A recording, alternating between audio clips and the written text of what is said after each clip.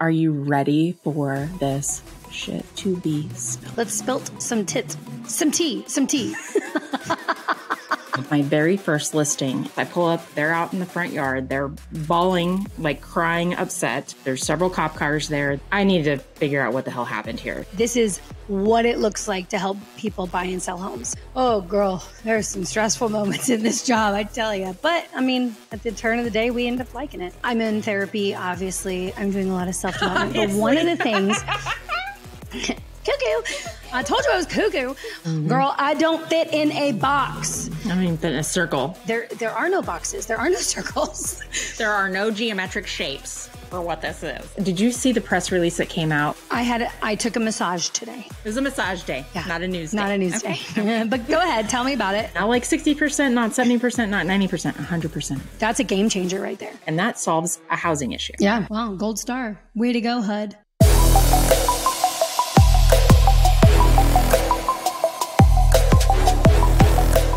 Welcome to the Moxie and Jana show. I mean, we are spilling some real tea up in her, okay? So we have aptly named our little show, Spillin' Real Tea with Jana and Moxie. Get it? Tune in and listen to us share all our crazy, wildly unbelievable crap that we see, do, and navigate in the insane world of real estate. And we're talking everything. Oh, the stories we will share. Literally everything. Down to the fails only us real estate agents could make. We got it all, y'all. Straight out of KC, and we spillin' it.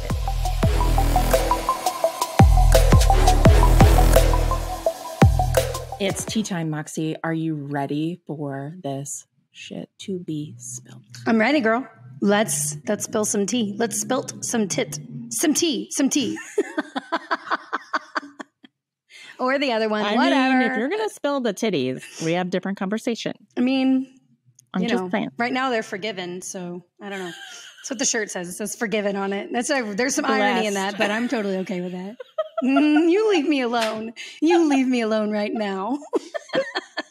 I mean, it really does. Look, it says forgiven. Forgiven. I know. I saw it earlier. Forgiven. True story. I just have to give you shit. That's also why it doesn't say perfect. Okay, pumpkin. I thought you were going to say perky.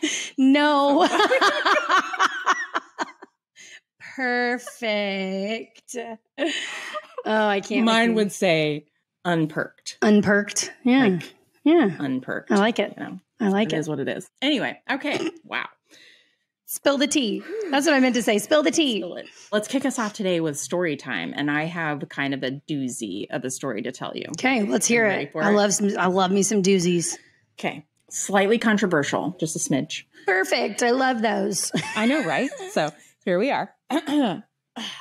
Ready? I'm listening. I'm ready for the tea. Give me the tea, okay. Jana. All right. So Lord, now I'm nervous. I'm not going to lie. Okay. Hit me.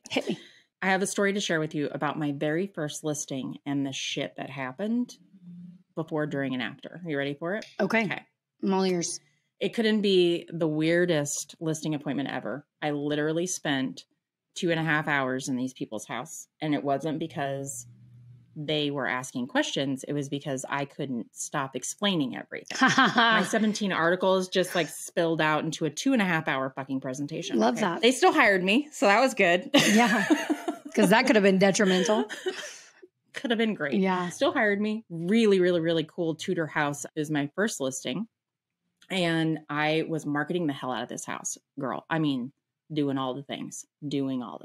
And I got a sign call from two gentlemen, a married couple, that were interested in purchasing the home. So I took them. They were unrepresented.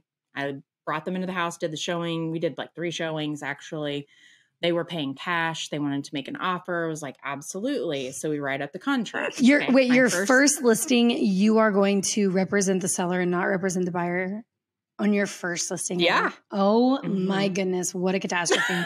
Okay, please continue. It could have been worse. It really, really could have. It was pretty bad, but it could have been worse for sure. These clients came to me. They found me on social media. So it wasn't like I wasn't door knocking. I didn't know them. They weren't a referral. Like they were pure strangers. Okay. So I spent 2.5 hours in these people's home trying to pitch them on hiring me. And I probably only needed to spend literally maybe like 3 minutes.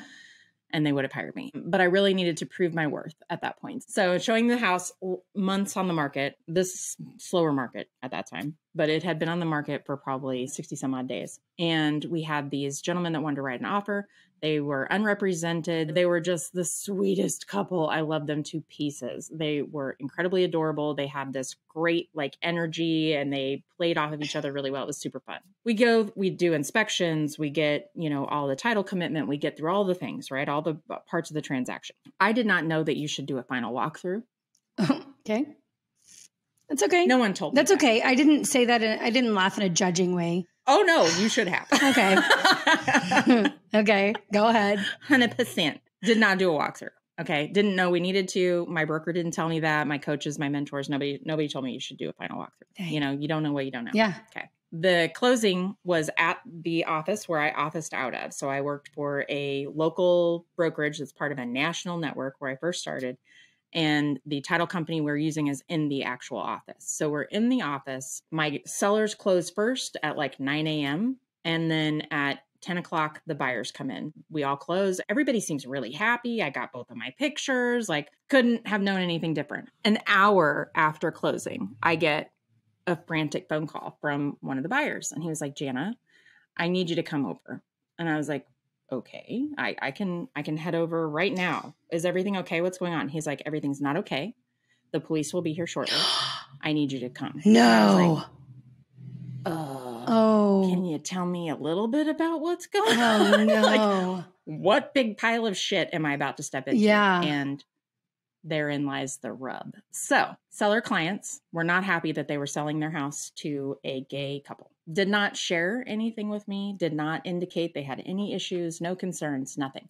But, you know, when we write our contract, it's name and name AMC. A married couple. Yeah. Yeah. Right. Yeah.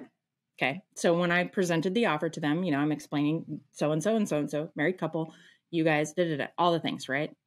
Didn't think anything of it because to me, that's not a big deal. But for some people it is. So I'm talking to my broker. I'm like, I don't know what's going on. I don't know what happened. I have no idea what I'm walking into. She's like, just go. I'm sure everything's fine. It's probably not a big deal. Maybe like a broken fence or something stupid. I was like, okay. I go over to the house. I pull up. They're out in the front yard. They're bawling, like crying, upset. There's several cop cars there. I walk up. I'm like, guys, what's going on? What happened? They're like, I don't even really know how to explain it to you. You're just going to need to go into the house. Oh, no. Oh, no. Okay. Dun, dun, dun. Dun, dun, dun. Walk into the house. They had let their dog over the course of like a week poop everywhere. The volume of shit in that house and urine, I mean, it had to have been a week. Like, it was disgusting. But that's not even the worst part. So like I said, they never indicated to me they had any issues with selling their home to a couple in the community. They had wrote things like FAG on the wall. Oh, no. And poop. No. Oh, no. Picked up the poop, smeared it on the wall. Oh, wow. Yeah. With their gloves and everything, they took the gloves off, dropped them on the floor. They had like weeks of garbage.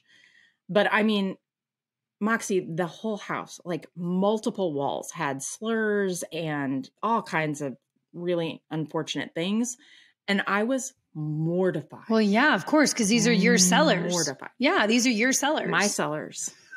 And we didn't have a secondary agent involved. I helped these people. Like, I know them. I know their story. I went on to list and sell their house after all of this. Wow. Also, by the way. So I'm standing there. The police are asking me for their contact information. And then I decide I'm going to call them. I'm like, hey, I need to figure out what the hell happened here. I get on the phone and I call them. I called them religiously, probably 2 to 3 times a day for like a week. They never took my call. They moved to a completely different state when they left. Never answered my call. We're still friends on Facebook. Oh my gosh. Girl, we are still friends on Facebook. And I've talked about it. I have shared before about it and the whole 9 yards. And they've never taken my call. Not once. Unbelievable. So what did the buyer end up doing? Cleaning the house. Oh.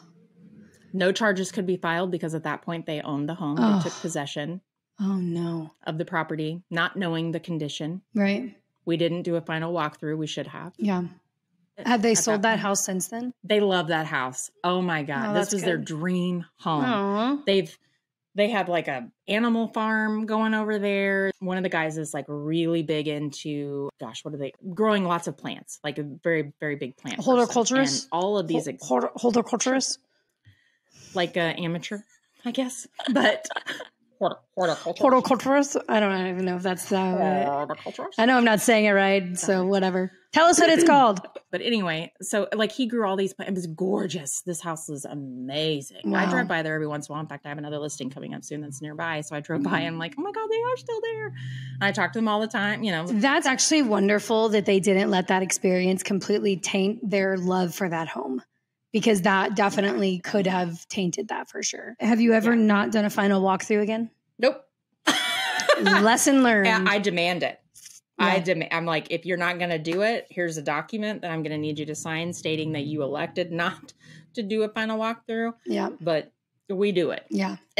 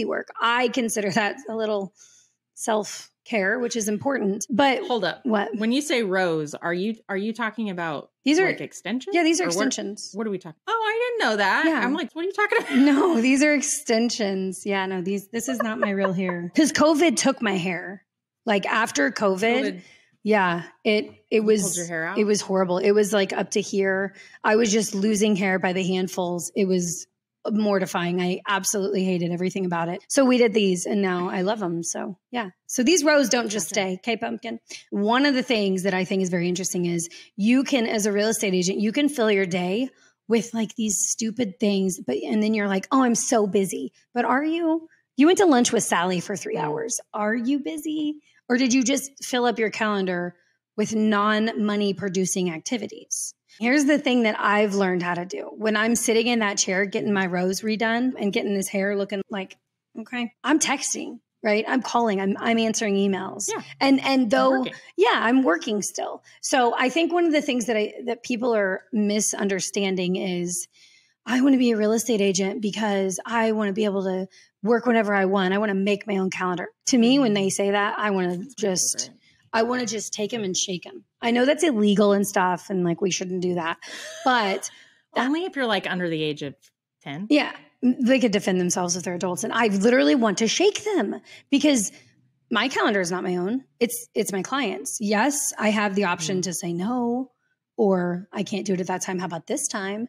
But the reality is while I'm sitting in a chair getting my hair done, we're still texting and talking. Like it is what it is. So I say all that to say, work on not filling your calendar with mindless BS that isn't actually a money producing activity.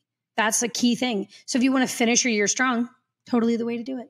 Totally the way to do it. So what does your calendar look like? Do you time block or what do you do? Yeah. Like what's your big? I have a pretty hectic calendar. Like this week, somebody was trying to fit a luncheon with me and I was like, well, I have 45 minutes here. I have an hour and 10 minutes here. And then we'll talk in 2 weeks. I do a really good job of making sure I'm at home in the evening. And so with that, I have to plan and be very methodical about my days. So if it's Friday, I pretty much have until Thursday next week already mapped out on my calendar. So it's also laughable when people are like, hey, what are you doing today? I'm like, I could have told you 3 weeks ago what I was doing today. But I don't know. I've always done a really good job of filling my calendar with money producing activities. And yes, some mindless stuff, which I think is important too. But the agents that are like, I'm so busy and there's no money coming in, or I'm so busy and there's no contracts.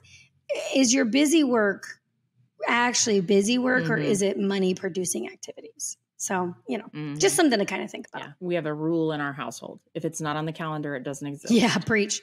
So the kids will literally put on the calendar if they need me to drop them off or pick them up, me or dad, whoever, they put on the calendar, pick up, school, 6 p.m. Yeah. And it's a 15-minute calendar invite. You know what I mean? But if it's not on the calendar, nobody gets picked up. So you're walking your happy ass home. That's how that happens. Sorry, Kai.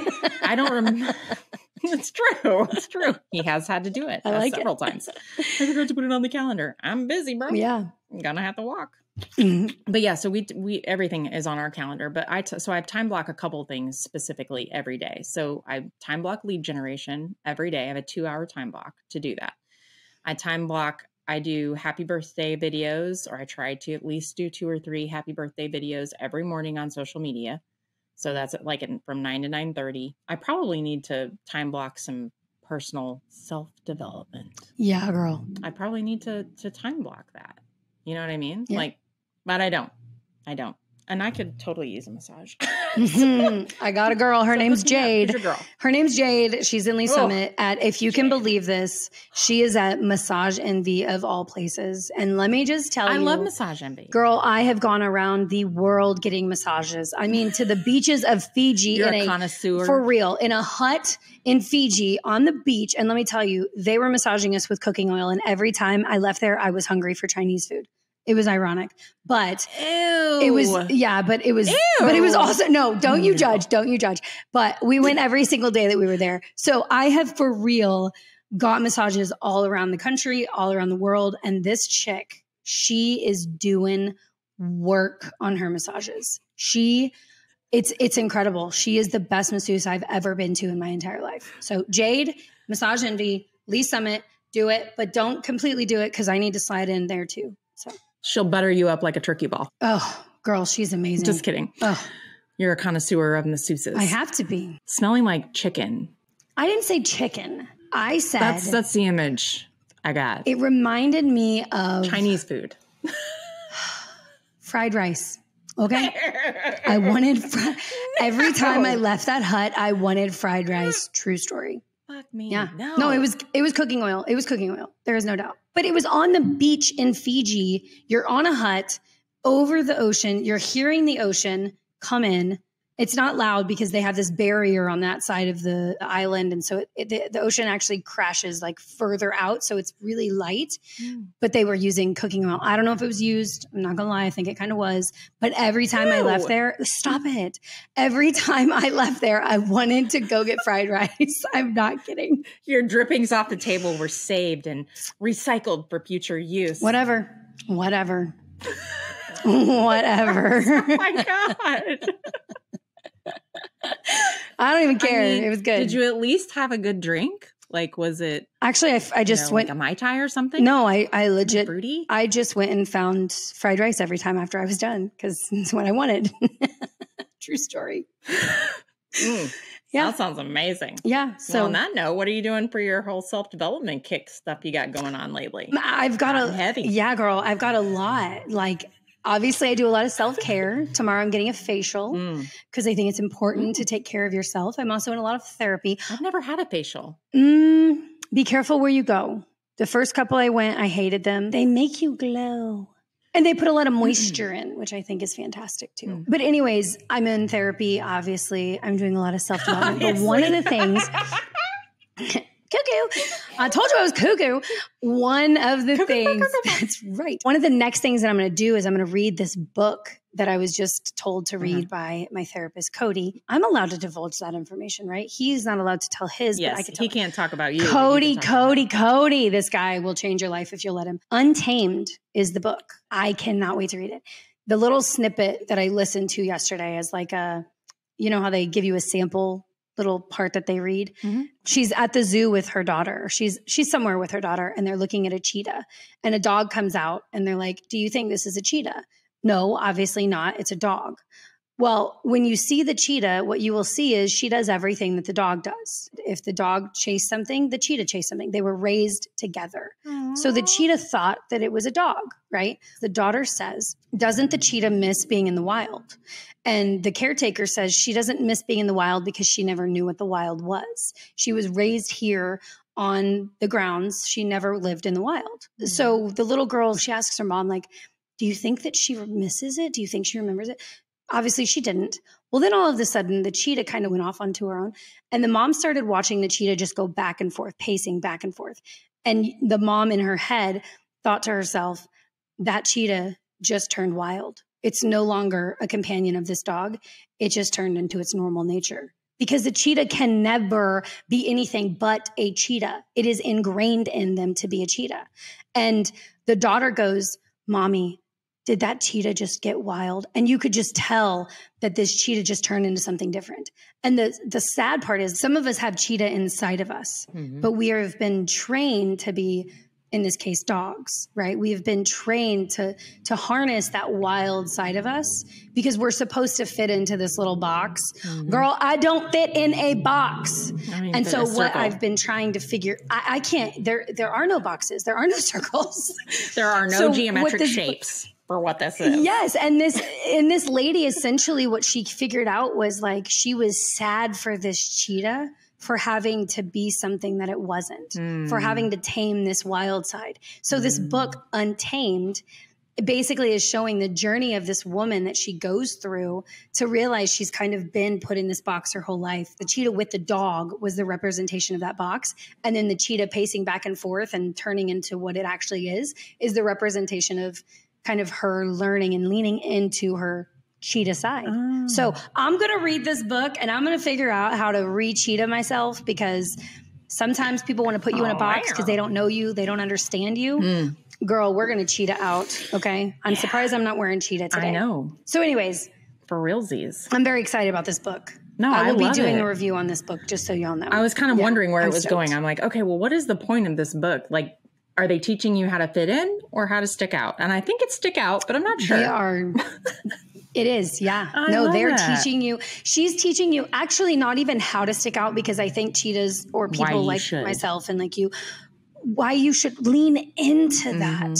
Like I get feedback quite often that I give really bad first impressions. Well, it's because I'm a lot sometimes and I'm aware of that, but it's also because the world doesn't know how to accept somebody that's as oof, I'm in your face, but it's with confidence, but it's also with love. Yeah. And it's also with an understanding. Look, my dad is calling me again. Dad, I will call you when I'm done. So anyways, I'm excited about this book because I want to learn how to lean into that and not be afraid of it, because the world is already afraid of potentially that part of some people. I think I've heard of this book before, and I love the premise. I think it's a great story, and I actually think I've listened to a couple podcasts about it. Oh, cool. I'm excited to hear about it. Yeah, I think it'll be cool. When you come to the next meeting, you'll be like, wow. Hopefully. Instead of, wow. Please accept me, meow. I'm going to be like, I don't care. Roar! Like, I don't give a fuck. Yeah. True You story. can leave. Yeah. That's kind of how I feel. True story. Which makes you kind of sound like an arrogant jerk. But at the end of the day, it's just coming from self-love and confidence. Like, I don't know what else to say. Well, and I think, just to like position that a little bit, it's not about like being this unabashed, psycho, scary person. It's about recognizing your inner strength, letting yourself come out and be who you are. Yeah. But the world, and accept yourself. Yes. Because other people won't. And that's the last part of it right there, is like the world always is kind of like, ooh, she's too much, or her confidence is arrogance, or like I get so many random things from people, and I get it. You think I have a bad first impression. Jana, I love. Are people telling you that? Oh yeah, it happens consistently. But here's the thing. I love fuck myself you very much. That would be my response. But it's not. I'm trying to use it as like a self-development, right? So if I can, I like your spin. Yeah. If I can lean into it, it doesn't mean it doesn't hurt. But on the turn of that, I love myself. I love every single thing about myself. And that confuses people. When I was 245, I loved myself. I have a great amount of confidence, and it's not fake. It's not in your face. It's not just look at me, look at me. I just absolutely love everything about who I am. That confuses people. That makes people not. It's unusual. They don't know how to deal with that, especially when you're a plus size woman. Like, oh, aren't you supposed to have insecurities? Girl, no, you will not see a whole lot of insecurities in me. And it is from a true self-love and such a deep understanding of who I am that I've learned about myself. I've leaned into myself, and I'm still developing who I am. But with that, the normal human gets kind of confused with that. And so I get a lot of pushback on a pretty regular basis of, oh, she's too much, or, oh, she's arrogant. Like, it's so frustrating when I get those comments, because I'm over here like, bro, I'm just in love with myself, and I'm trying to love on other people. And so anyways. And working my ass off, making good shit happen for great people. Yes. And leaning into you very much. And leaning into my team and leaning into my talents and leaning into my circle. And it's like, know me for 5 seconds and you won't be like, oh, she's an arrogant jerk. But I mean, that's the first impression I give to people, I guess. I don't know. Well, I'm excited to hear about this book. So Me too. Awesome. Me too. Woo-hoo. Oh my gosh. Okay. So did you see the press release that came out from the U.S. Department of Housing and Urban Development? I took a massage FHA today. And ADUs. I got a massage took today. a massage. Yeah. It was a massage day, not a news day. Not a news day. But go ahead. Tell me about it. Oh my gosh. Okay. Well, so HUD basically came out and said that anyone that is getting an FHA loan can now count the income of an ADU, which is an accessory dwelling unit, like an apartment over your garage or your shed in the back you turned into a tiny home or whatever it is. You can actually rent those out, right? Mm-hmm. And you have income, you have rental income. Well, previously, FHA would not allow you to even buy that home if it had an ADU, let alone count the income from said ADU.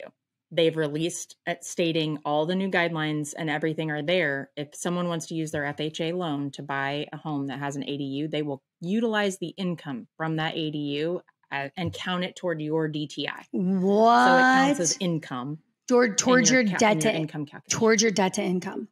What? Yes. What? Yes. I mean, that's like a game changer. And it's straight income. So like normally when you're evaluating an investment property, you're looking at the DSCR, the debt service coverage ratio, right? Does the rent cover property interest, property taxes, interest, mortgage, all of that, right? That's what it's looking for. Homeowners insurance is the other thing. That's typical. It doesn't count that way. No one's looking at the separate mortgage on this ADU. No one's looking at there's no separate taxes. There's no separate mortgage. It's all one property, right? So basically, if you're renting that unit for $800 a month, that's $800 a month. It's counting towards your income. A month. So 100% of it. Unbelievable. Not like 60%, not 70%, not 90%, 100% of it. That's pretty impressive. I mean, that's a game changer right there. Well, and if you think about like how to apply it, encouraging your sellers to put in ADUs will increase the value of their property. It'll increase the likelihood of a sale too, potentially. Yeah. As long as you're not in Kansas City proper and trying to use it as an Airbnb, you'll be fine. Yeah. Yeah. Because of all those And guidelines. if you do it in Lee Summit, you'll be fine because you're on the same property. That Those are the two worst cities right now for short-term rentals. So wow, that's huge. So does that apply to VA as well? Nope, this is just FHA Just as far FHA. as I understand currently. Gotcha. I imagine I can't imagine why they wouldn't. I'll go and verify, but right now it's just FHA. So that's, I mean, because it's a HUD program, not a Veterans Administration program. Yeah. Well, the cool thing is like for FHA, you can buy 1 to 4 units, right? So they have to be conjoining units. They can't be separated units. So you can't buy a duplex here and a duplex here, even if they're on the same tax parcel. You can't do that. That happens to turn into a commercial loan, unfortunately. But if you have a fourplex, anybody can buy a house with FHA as long as they qualify for that loan. If and when before you had a house with an ADU on it, it didn't qualify, which I never understood. Because if you can buy a 1 to 4plex, why doesn't it qualify for the same thing? So the interesting thing about that is a 1 to 4plex, you also have to have all of those units rented. Like you have to have active lease agreements on all of those units in order to count that income. Except for one. Right. Except for one. One has to be open so that you can move into it once you close. Yeah, because you have to it has to be your primary primary residence. Yeah. So one unit has to be available. Because it has separate addresses, like mailing addresses, I think is part of it, and it's attached. Whereas these separate units with an ADU will be, honestly, where I think people are going to feel it the most is California. I mean, we have a housing shortage across the nation, period. But in California, it's really, really, really bad. Yeah.